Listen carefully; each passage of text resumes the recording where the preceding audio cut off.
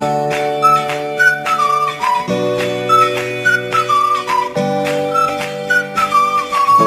there, thank you so much again for joining me on this channel. As always, I'm very grateful for all your previous views, likes, subscriptions and shares. I thought today we'd spend some time investigating the Nativity, an important moment in the Christian tradition. And I did my favourite thing on Google and I looked up the origins of the word nativity, and it comes from the Latin nativus, which means arisen by birth, because the nativity is all about the birth of Jesus. So where does it begin? Well, Christians, when looking at their holy book, the Bible, will go to the Old Testament and say, well, there's a prophet, and a prophet is a messenger from God called Isaiah. And Isaiah said, therefore, the Lord himself shall give you a sign. Behold, the young woman shall conceive and bear a son, and shall call his name Emmanuel. So centuries before the birth of Jesus, here is Isaiah predicting that Jesus will be born, and he will be given the name Emmanuel. And Emmanuel means God with us. And that gives us a really interesting insight into the Christian faith, because it's what Christians refer to as the incarnation. An incarnation is when a person embodies in the flesh a deity or a spirit. It is literally when God came walking on earth. And Christians would say that Jesus is the Son of God, and therefore that is the incarnation.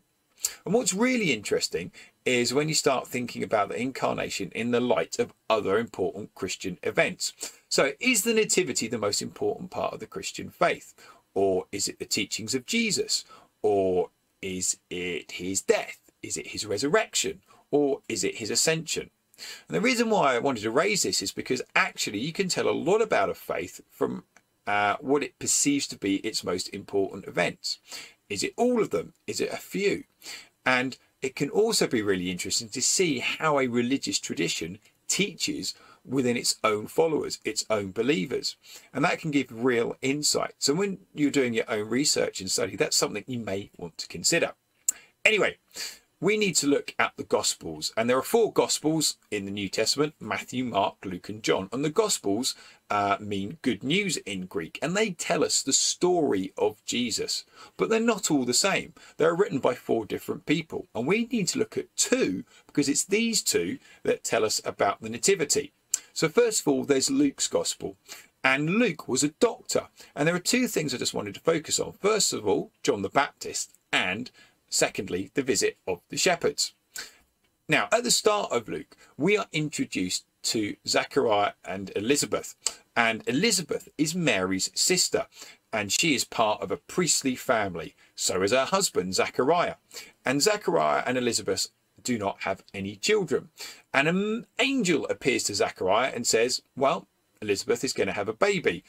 Zachariah is actually struck dumb by the event.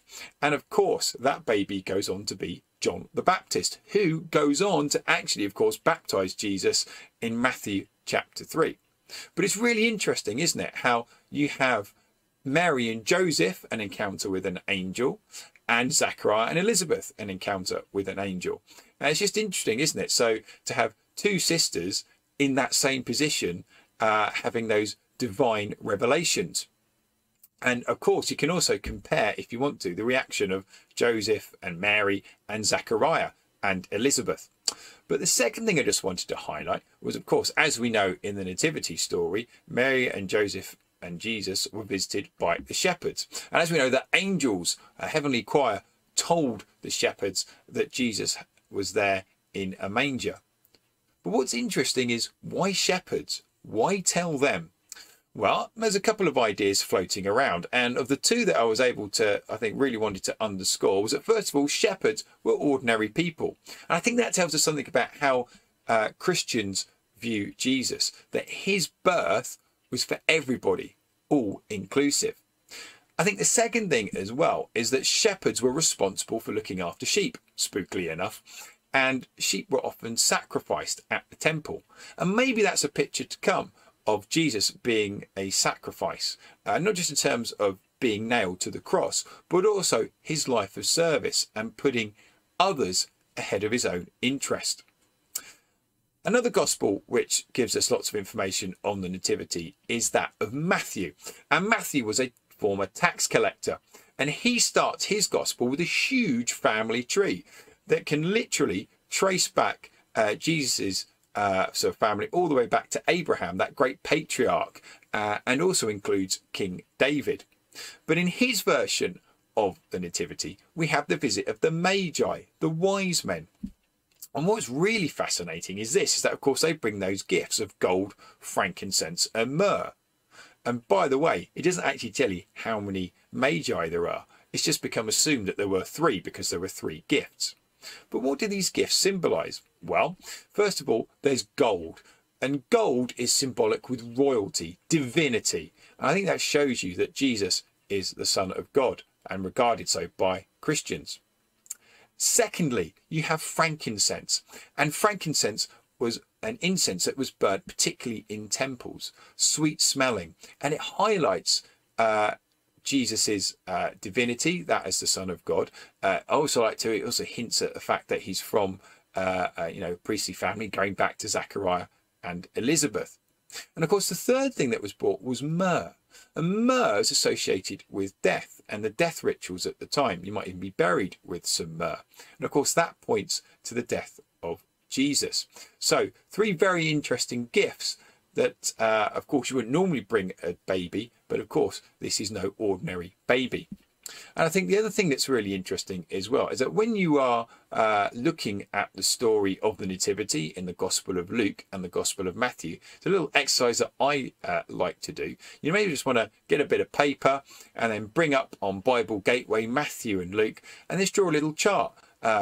In the margin, star, shepherds, donkey, manger. Think of all the things that appear in the Nativity story, and then read Matthew, read Luke, and then put a little cross when these things appear. So when you see star, put a little cross.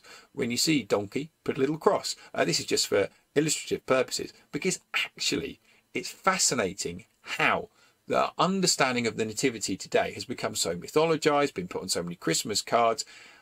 It's many ways it's actually quite far removed from what is there in the Gospels. Anyway, as always, I'm very grateful for your time. Thank you so much for watching, and as always, enjoy your learning.